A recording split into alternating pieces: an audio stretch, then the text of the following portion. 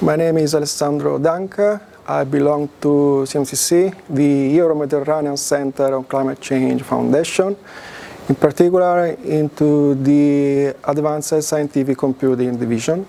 CMCC is an Italian non-profit research institute established in 2005.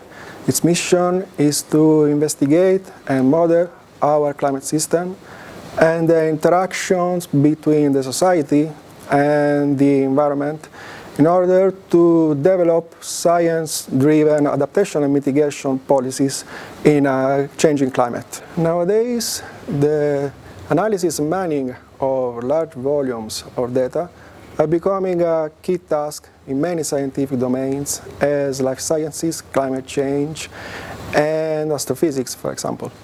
So at CMCC, we developed Ophidia, that is a big data analytics framework with support for parallel analysis in order to develop results in real time.